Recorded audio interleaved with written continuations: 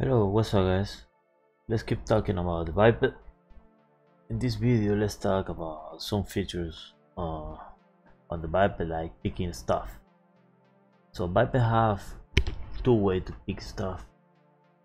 Let me load a motion. Here we got a loop, short loop, just to show how to play with balls, with objects.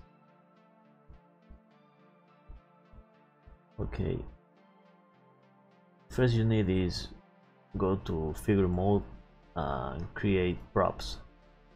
If you got extra object, you can pick 3 props. For now, let's do it with one prop. The idea is you understand what is the process. You can scale the prop, make a nice object, now something bigger, and you can go back to the Biped. Just move the prop to the hand.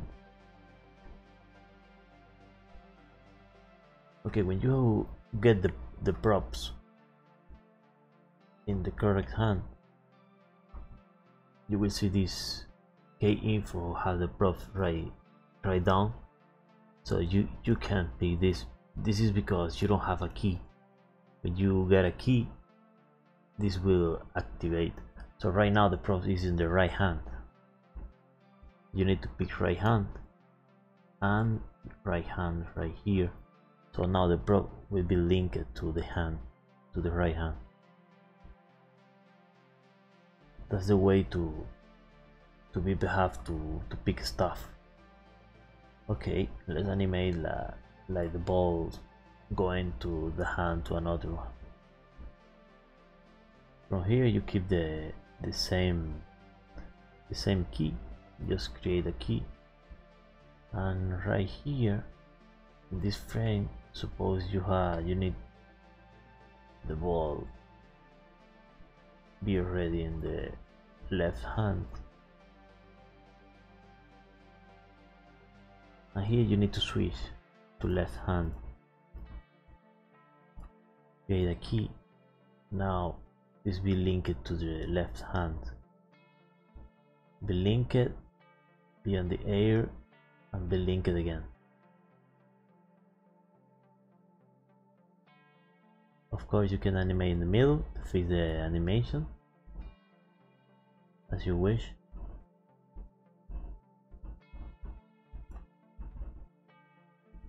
And you can fix the curves. Okay, in this process, we link it right here, and in this frame, we'll link it to the right hand again. Right hand. Just create a key. Let's disable this one to get better looks. So let's link it to here, and this frame be linked to left hand again.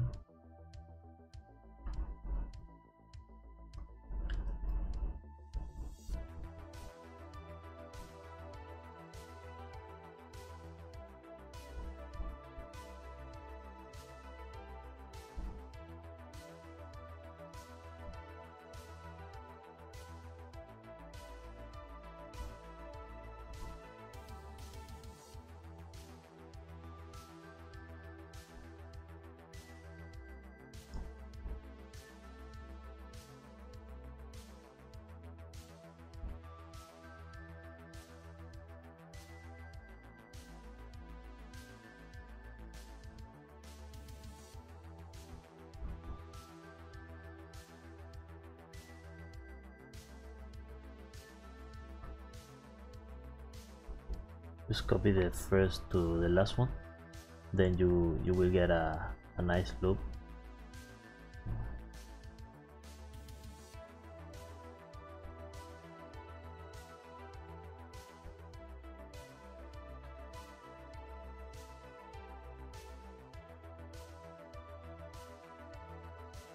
So you can add the other prop and animate the same. You got multiple balls. So you can fix the animation with the curves and add more dynamic to the ball, but that's the way to use update with Biped. So you can now select your ball and just link it to the prop. Center to the prop, move to the correct position. Now you get the animation on the hands. So that's the way to use the pick object with props. It's easy, it's nothing crazy. I hope you understand the idea. So the other way to pick stuff in Biped, let me load the other one animation, and let's delete the prop because we are not needed anymore. Let's imagine we have something right here. Let's create a table with a sphere right there. Okay. Just give less size.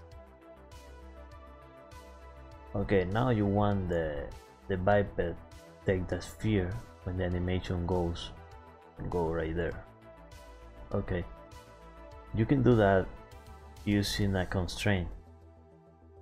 Just pick the ball, go to the motion panel, assign controller. You need to pick the transform position rotation and use link constraint. Okay, the links constraint will ask you in the moment you want to pick. Okay, from this moment in the frame 0, let's link to the word, or you can link to the table if you want. This can be linked to the table. Just you need to be sure the table was not moving, because if you move the table, the ball will move. So if you don't have the moving table, you can link to the table or link to the wall as you wish. So now you need to go to the frame with the hand touch the ball. See, it's exactly 72 frame. Okay, 73. Okay, in this frame you add a new link and select the finger. Add the link, select the finger, and now the ball was picked by the biped.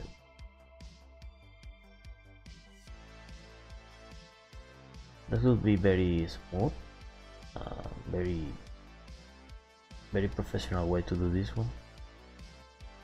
And you can actually animate the ball. Suppose make a key when the ball go there, just try to rotate and just move a little bit. That way you feel like the ball is in the hand. You can rotate and move a little bit more.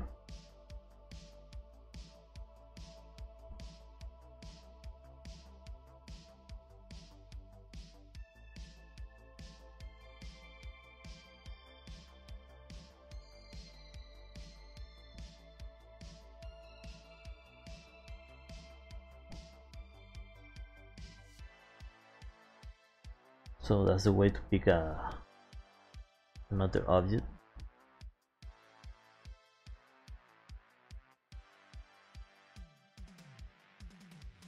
So it's very easy, very cool to use. If you want to drop down, you can do it like the same way. just right here in this frame, suppose the biped drop the ball, just select another right here. If you want the biped drop the ball right here, just add a link. You can link to the table or to the word again. Let's just link to the table, and then you drop the ball. You know, it's very easy. You see the links. The props are easy too, so you can use both ways to do. Okay guys, now you got example animation. Suppose you want to transfer this animation to a cat. This is a very easy process. Just save the animation in a bip file.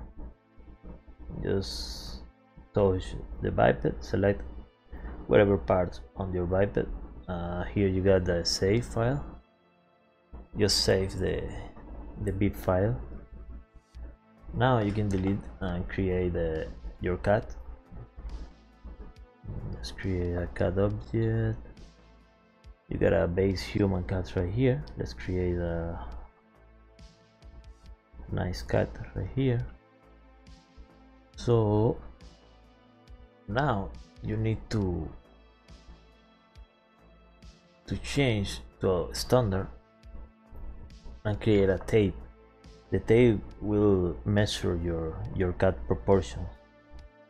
Just take the down part and to the top part of your cat is 56 centimeters. So you need to grab this number because it's very important to get a big file. It's 56. Okay, you can delete this one, and now you need to select this arrow right down the cat. You need to go to the cat stuff, right here you got browse a cat motion. Just select it and go where you have the bip file and select a bip file right here.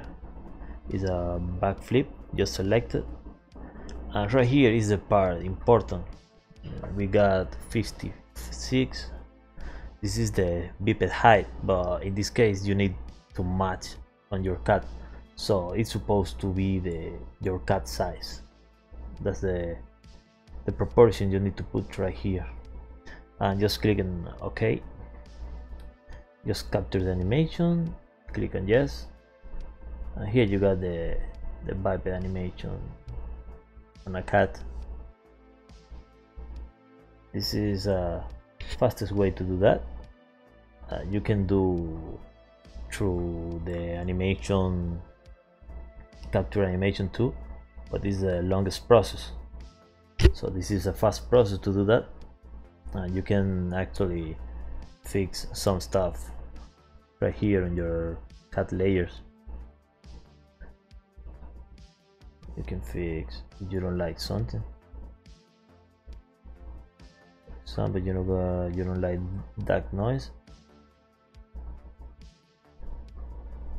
you can fix it.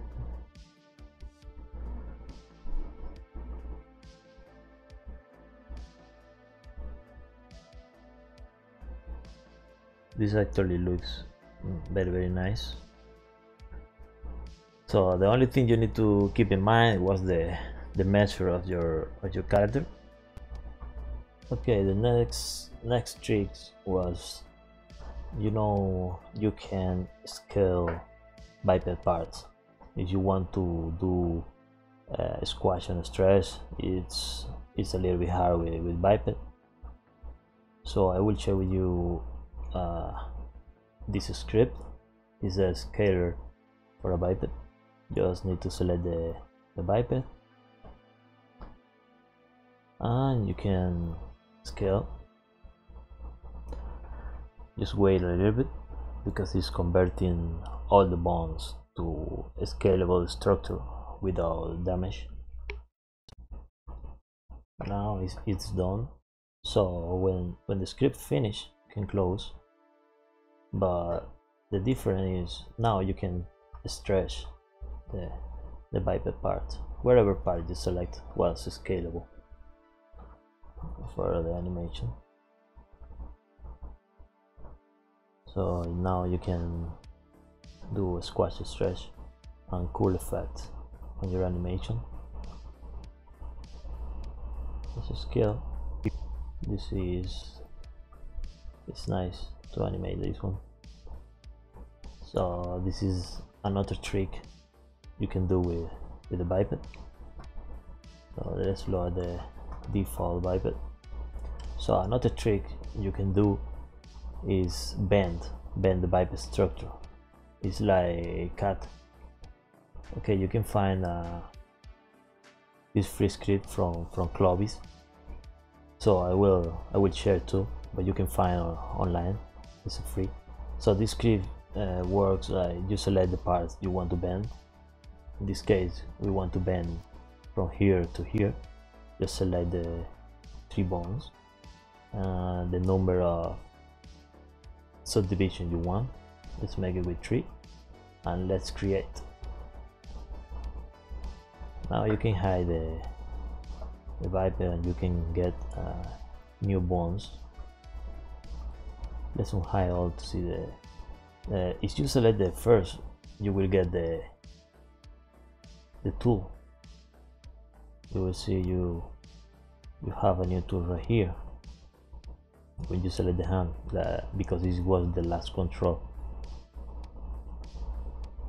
Now you have a kind of hand when you animate the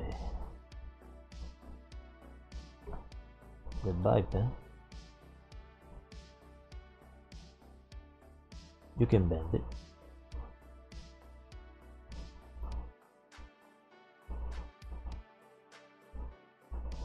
You can do cool stuff.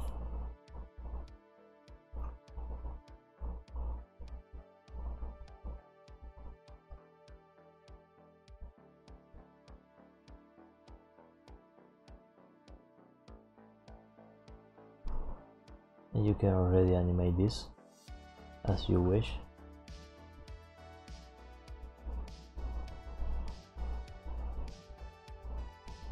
That's another cool feature you can do with biped. So you can do with the foot. So let's create. Now you will get the, let me hide the original bones. You will get the tool right here. You can unhide the script. Let's make a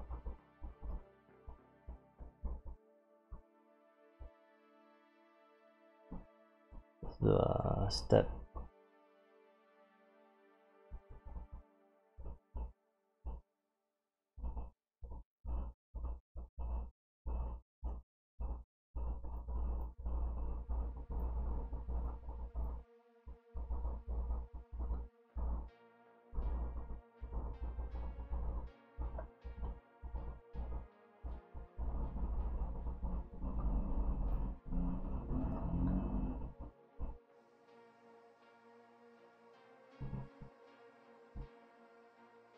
That way you can do some nice cartoon effects.